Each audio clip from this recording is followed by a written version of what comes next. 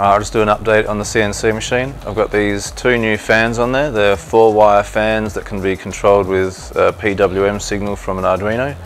And I'll just give you a quick demo of how loud it is without any speed control, just at full speed.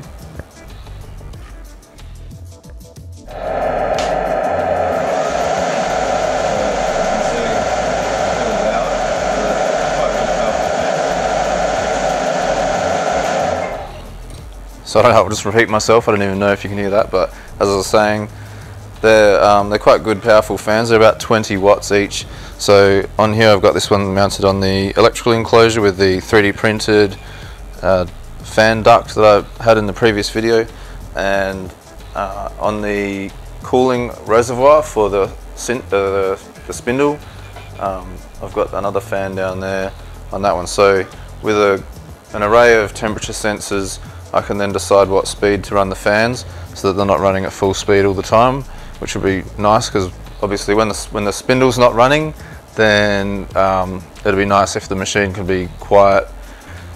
Let's go and have a look at the test rig I've got on the desk, and I'll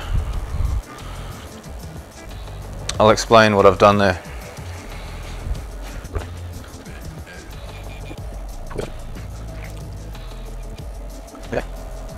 And here it is. I have, for this demo, let me check the cameras on. Yeah. So for this demo, we've got this flame, what do you call it, blowtorch I've been running. So it's nice and hot. The tip of the flame's off, but it has been running to warm it up as a heat source for the experiment. So this fan's running basically at the slowest speed. The PWM signal is more or less 0, and it's consuming about 50 milliamps. So just shows you how low powered it can run, because when it's at full power it's using almost 1 amp or 1000 milliamps. So basically all we're doing is taking an analog input on the Arduino through the NTC thermistor, and then putting that back out, or using that to scale a pulse width modulation variable output. Sounds so much more complicated when you say it, but anyway, let's do the experiment here. So I'm just going to hover this sort of over the sensor, and you should be able to hear that fan speeding up. We're about halfway now, and that's full speed. Yeah, so that obviously works. It's pretty simple, and the awesome thing about the Arduino, you call it community, or just the support that they have built into the software, is I just used an example sketch that was already there, modified it very slightly, which I'll go into detail about, to make it work with this application.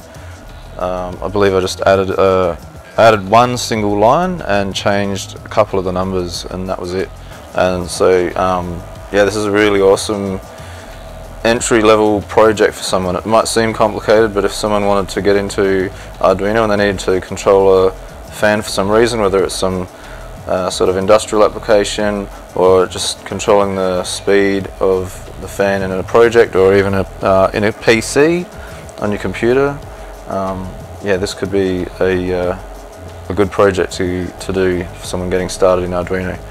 The only other thing to mention really here is there's a normal 10K resistor, and so I've put that in series with the 10K NTC thermistor, and that creates a voltage divider, so that the signal or the value the input pin gets changes depending on the temperature of the sensor. Alright, so I'll leave that there for this, and the rest of the video we'll have a look at on the screen in the office studio. Okay, I've got the example sketch loaded up here, and then my slightly modified version on the right. So to get to this sketch, if you go into File, Examples, and then Analog, In, Out, Serial. And so you can see this is the original version on the left here. It's got all the comments next to it. It's a very short sketch. That's the whole thing on this single page here.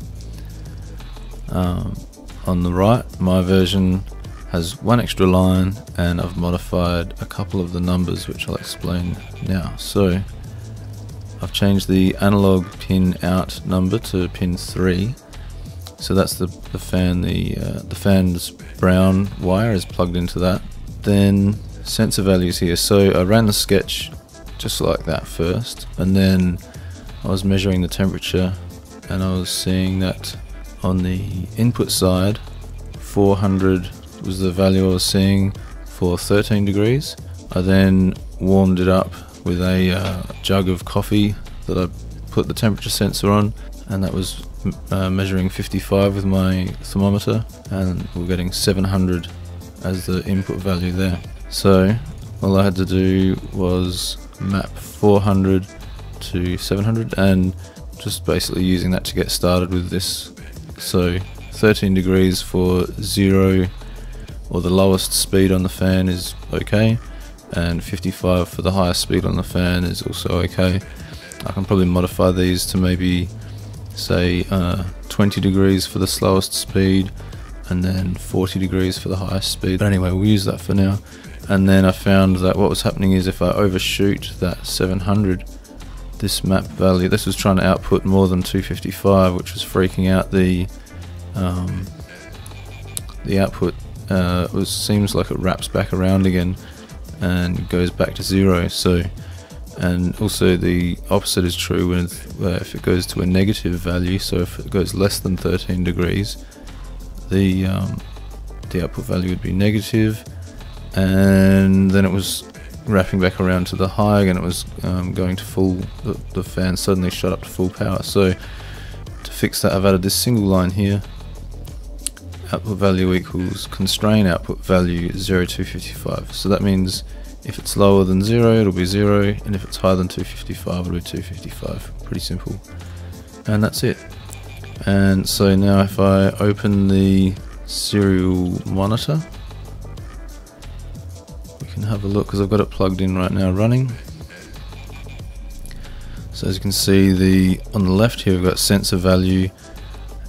At the moment that's 489. That's the equivalent to output 75. So that's a 75 out of 0 to 255 on the output. So I'll just touch that now with my fingers, and you can see that go up. So my fingers are probably about 30 degrees.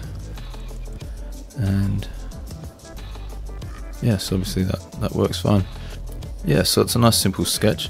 And in summary, I'll just say that if you're looking at getting into Arduino and you find it intimidating at all, have a look at all these file example sketch, all these examples here. So I guess you can start with the basic. You've got the blink, then just goes on and on. There's plenty there. You know, if you want to try out the little LCD, you can plug that in and use these. You've got things for stepper motors. There's all sorts. So yeah, there's plenty here. You can try these out, wire them up as each one needs, and just see how the code works before you even have to do any programming and coding yourself. You can just have a look and see how it works, and then just change a little bit here and there and see what the differences make, and just get started straight away and start having some fun. So yeah, hopefully that helps, and find that interesting. Thanks for watching, and see you in the next video.